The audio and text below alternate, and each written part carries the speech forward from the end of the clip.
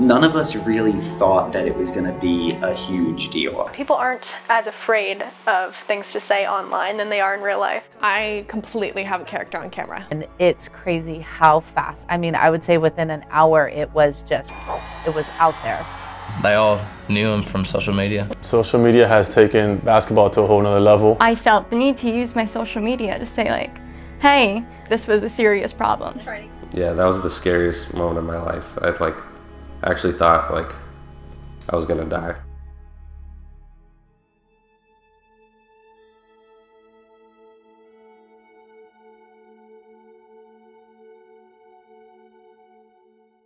For many teens, and even adults, are dangerously unaware when using social media platforms to this simple concept. Social media is a tool which, when used, always results in consequences, good, bad, or ugly. A 2018 Pew Research Center study revealed that an estimated 95% of teenagers have access to a cell phone. 45% consider themselves to be online constantly.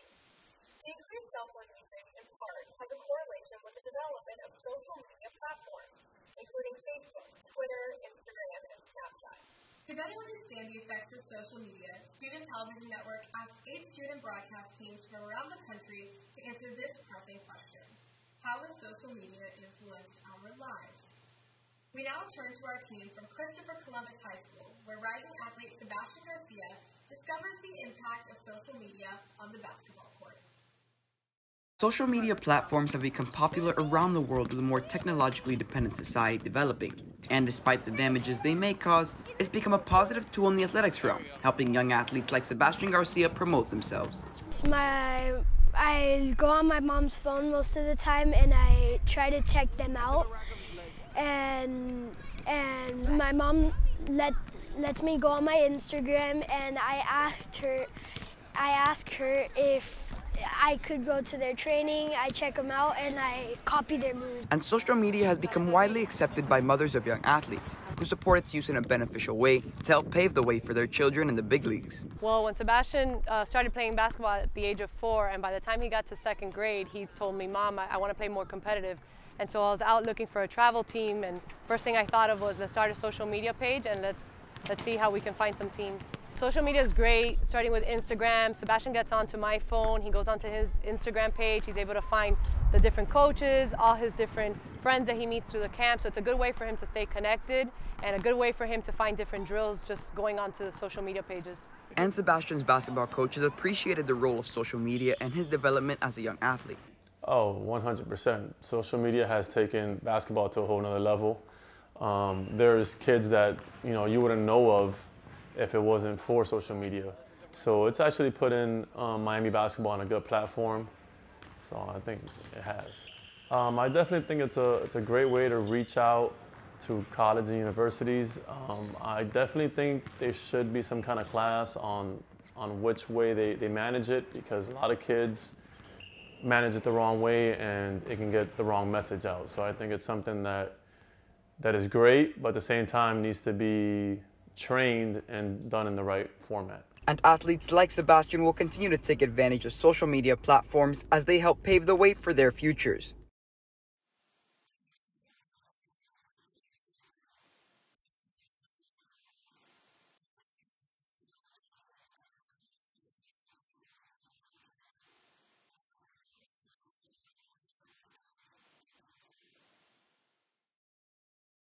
There are many positive ways to use social media, whether it's posting cute pictures of your dog, reconnecting with old friends, or posting pictures of your dinner.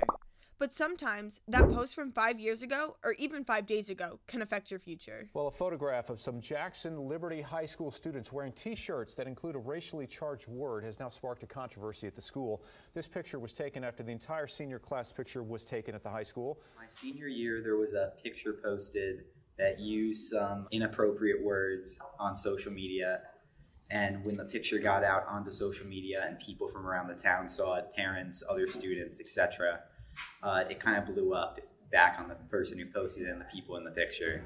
Today, students locked arms in protest, demanding the administration take action against the students who posed in the picture. Immediately after the picture was taken, the next day that we came into school, there was a protest down the bus ramp Kids were locking their arms and like protest of what we did and what the picture said. None of us really thought that it was going to be a huge deal. I was a part of the protest that was organized, and my dad was interviewed by the news when they came on the day of the incident. I don't think that the kids were necessarily thinking of what could have happened or how it could affect anyone. I think they were just trying to have, like, it was a senior pic, they were just trying to be funny, have fun. I don't think they meant any harm, but there was definitely harm there. When students see stuff that goes on in, let's just say, like the Hollywood type area, whether it's the music that they listen to or the movies that they're seeing, there's dialogue that happens that is not necessarily appropriate for school or for work. However, when you put that kind of thing on social media, you may not know the effects or consequences that it may have the way someone else may see it. I did feel like guilty when I came back to school the next week, and I felt kind of like ashamed walking around and seeing some of the kids who I know were affected by the picture in class or just in the hallway.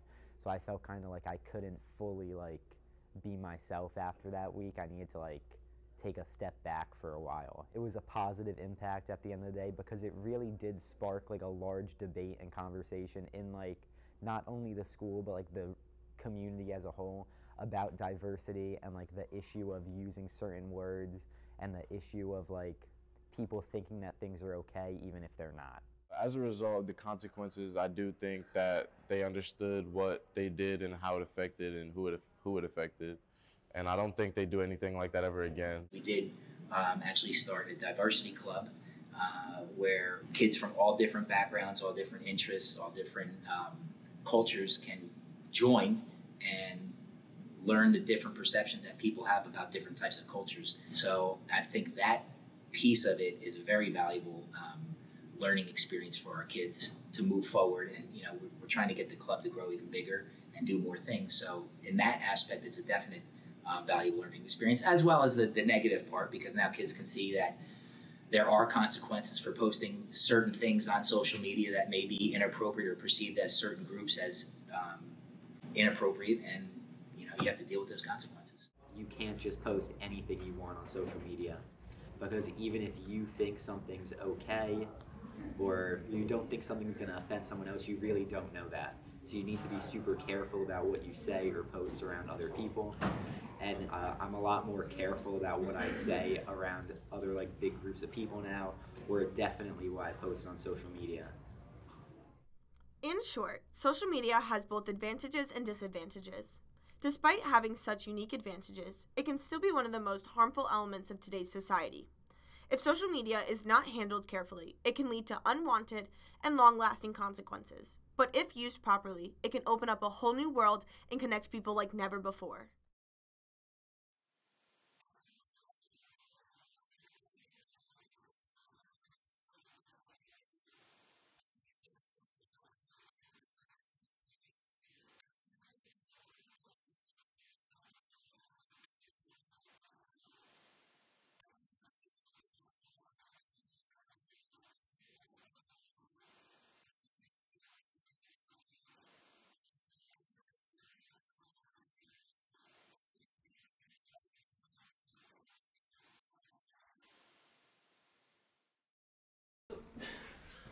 I don't know the person in those videos. It's a completely Disney princess, a G-rated girl, and that's not who I am.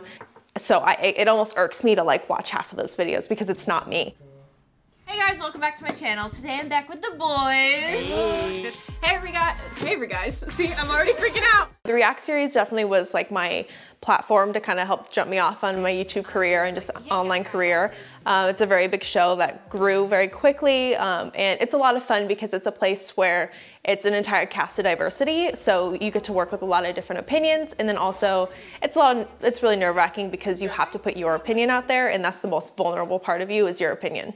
I think going into this, I was pretty competitive in a lot of aspects because you have to get a lot of people to like you. And that's the hardest part, is being yourself and being likable to a lot of people. So it's almost like a competition every day to say the correct thing. And then against also other people that are in the field, you're kind of working with them and against them at the same time. So it's kind of just a competition to get to the top all the time. I like to post about girls. I I completely have a character on camera, especially when I was starting. Now I've spent my past year being a more authentic version of myself. I don't censor myself as much, but online the pictures I post, they're photoshopped. Like everything it's fake. Questions, and I'm gonna be reading them and answering them.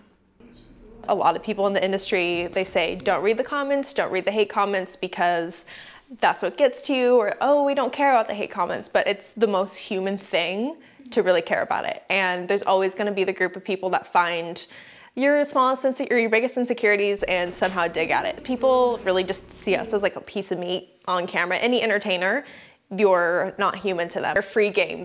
Everyone knows this person, therefore they're free game. But it's not true because everyone goes home to a family and it affects your relationships and it affects themselves. Like this year alone, I got followed home. Like someone followed me home in a car because they don't see you as a human. Like it's not okay. And so the only way to kind of ever express that is anger, but then they're like, that's not professional of you to be angry, so you're just always kind of a piece of meat.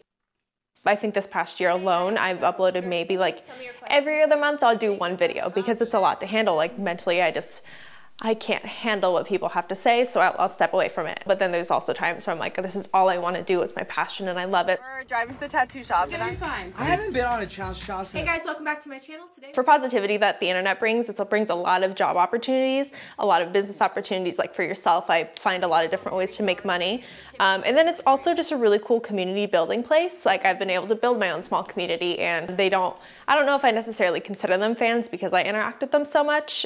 It's more of like a small little family, and I know that like my platform is important to them because they trust each other and me. So it's like a beautiful responsibility in a way. I think what needs to be fixed through social media is I think everyone as a viewer has to know it's not that serious. Everything people say, it's not that serious. I think the less you take from everyone and everything is so serious, then you can kind of also enjoy real life and know you don't have to be this Photoshop chick you see on Instagram. Like that's not real life. So I think the more we don't hold everyone to such a standard and you don't assume that everything you see is real, nothing is that serious to you, and it's just a lot healthier that way. Alright guys, thank you so much for watching. If you like this video, make sure to give it a big thumbs up, and I will see you guys next time. Bye!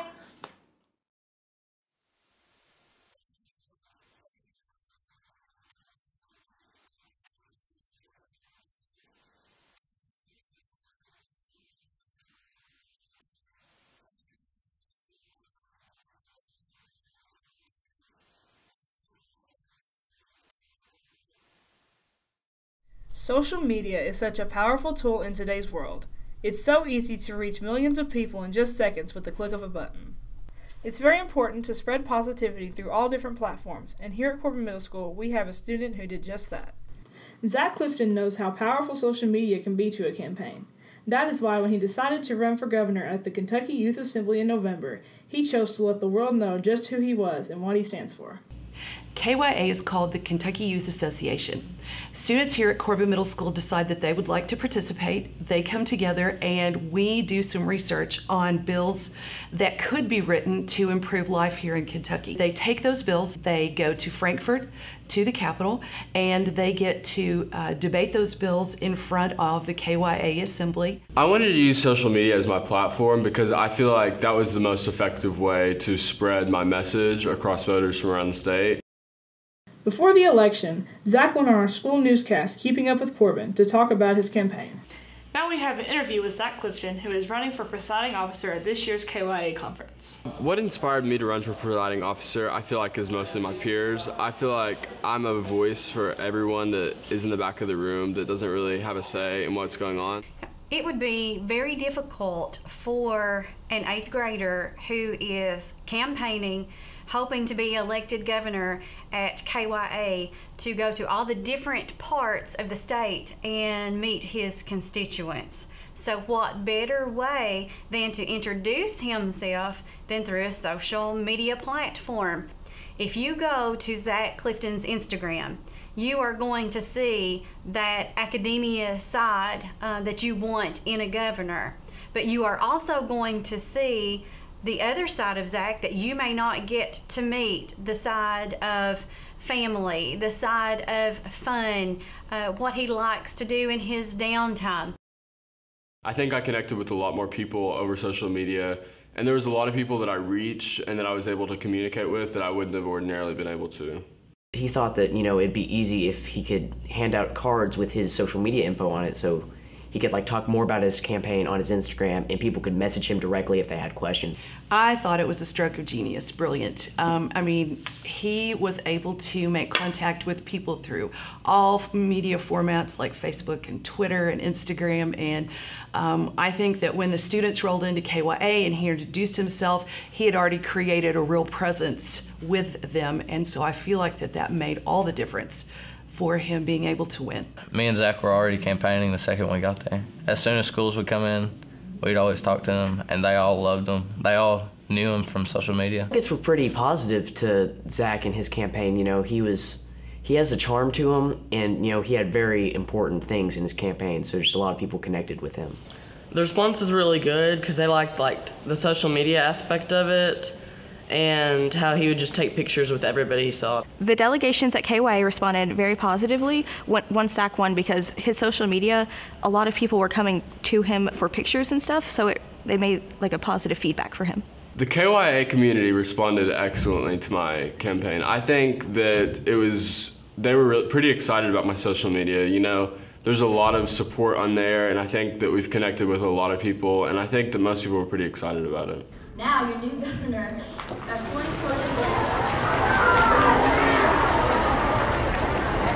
Zach Clifton. Social media played a huge role in Zach's success. In a world filled with such negativity, social media can be the light in the darkness. As a society, it is our duty to make social media a safe, uplifting place for all, just like Zach did with his campaign. The hope of this story is to inspire people to go out and be kind to someone on social media and make this world a little brighter.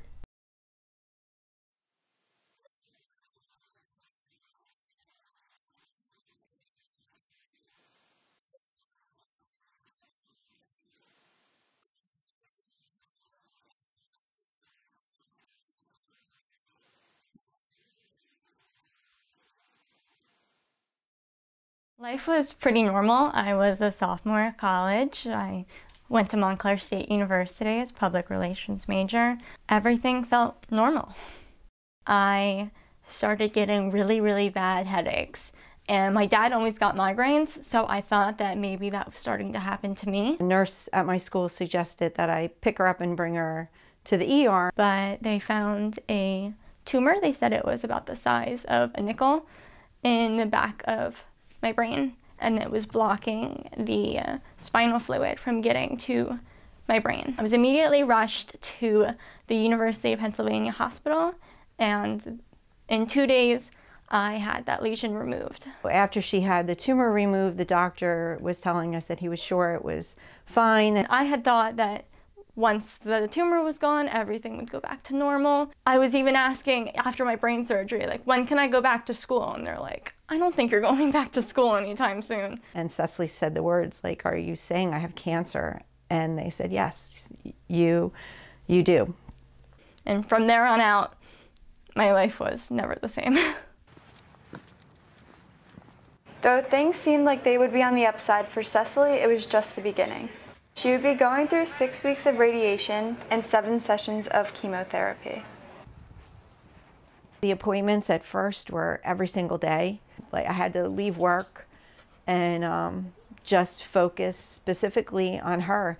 I would have to wear this mask, and it would be screwed down into the table so I couldn't move my head. But the first thing they told me was that everywhere that you get radiation, you will lose your hair. And we're doing your whole head. That was a very difficult part of my treatment, was knowing I was laying there every day, losing my hair. It was about an hour-long process every day, with only about 3 minutes of actual radiation. I think I might do a checked back. Through her trials and tribulations, Cecily was able to impact others using social media as a positive outlet to share her story of courage and hope. First, I was really hesitant to talk about that I was diagnosed with cancer because I didn't want other people to think that I caused this to myself. Eventually, I wrote online on the Odyssey about like going through a hard time, not talking about specifically what I was going through. And once I got more comfortable with it, I would share more, and I would share more on my own social media, like Instagram and Facebook. A few months ago, there was a vincristine shortage, which is a chemotherapy that every childhood cancer uses during treatment, and it saved so many lives. And one of the biggest companies that created this drug stopped making it because they weren't getting a profit. And so I felt the need to use my social media to say like, hey, I needed this and so many other people need this drug. I had people like help me sign petitions and get the word out that this was a serious problem. Trying to get CJ to love soccer. I finished treatment September 18th, and everything went really well. My cancer is gone, and I'm starting to feel a lot better. She can do anything. She's my hero.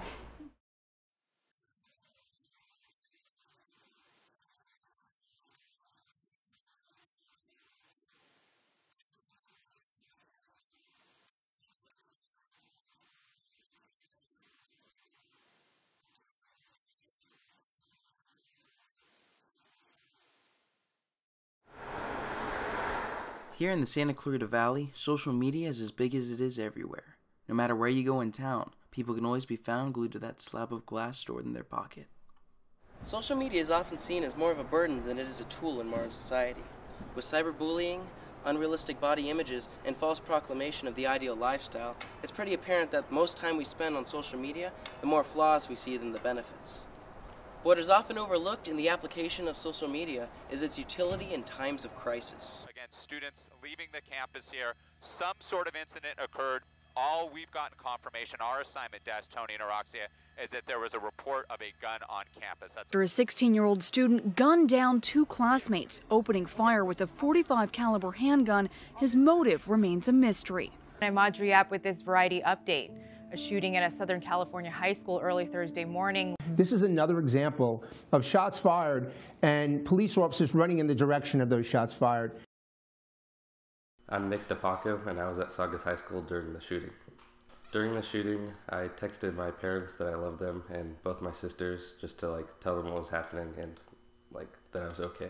Yeah, that was the scariest moment of my life. I actually thought I was gonna die. That was yeah. Saugus High School recently suffered a horrific shooting on school grounds, but the implication of social media not only acted as a tool providing news for the students on campus, but also as a form of communication to family and friends outside the school. I'm Erica Derry, and I am a parent of a Saugus student. So it was good to get information that I know was kind of live streaming information up to date on what was going on the campus that I obviously didn't have access to at the time. There was a lot of information coming really fast, so if anything, I noticed that if there was information that maybe wasn't correct, it was kind of quickly being updated and changed and corrected, so that was kind of nice, but you still felt like you were getting the information as it was happening, which as a parent was comforting and helpful to know because we were so removed from the actual campus and our children. Yeah, I think all the vigil and stuff, it showed how the community came together and everybody really cared about us and showed support, and how Saugus High School is a family and we were able to bring together everybody. It was great to see it, especially through social media and the internet, how we were able to connect with the rest of the world and people were able to show us that they cared, and we were able to get support from all over, yeah. After the shooting, how all the schools in our district came together and showed support and showed that we were cared about and welcome at other schools. The shooting at Saugus High School will be remembered as a vessel bringing the community closer together. Other local schools in the Santa Clarita Valley responded and offered sanctuary to the student body at Saugus High School.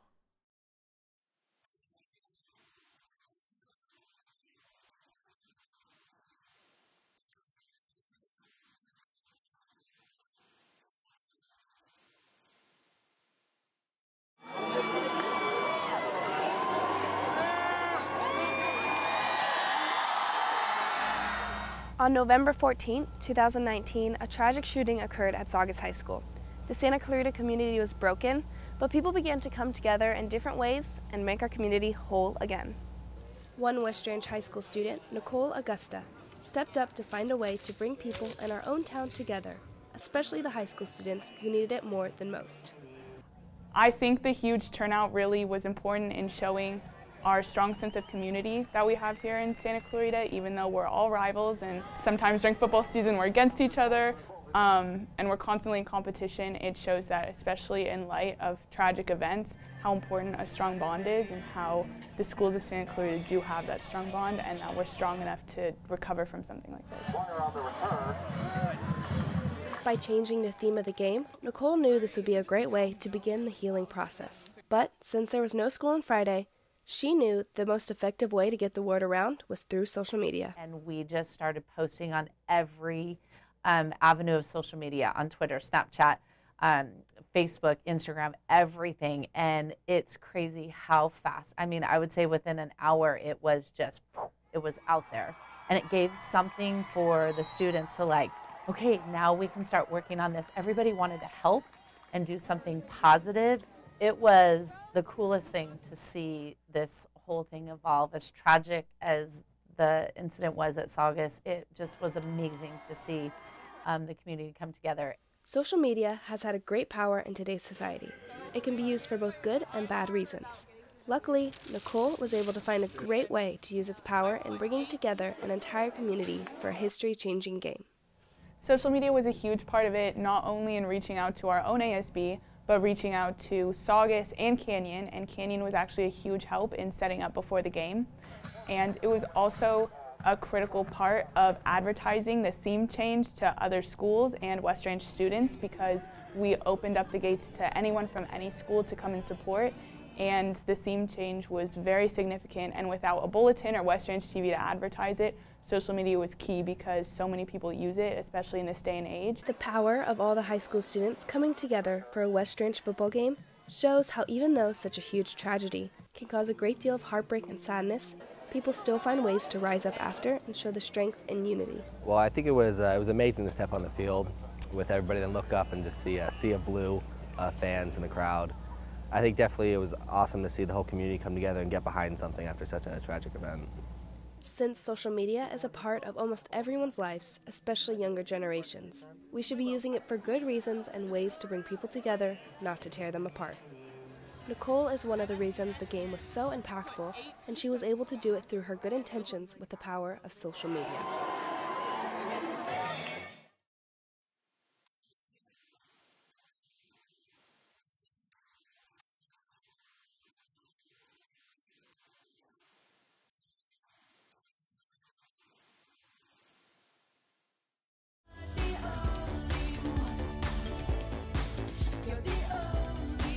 Today, crescendoing pop artist Riley Risa creates music that places a forte on light beats with memorable melodies.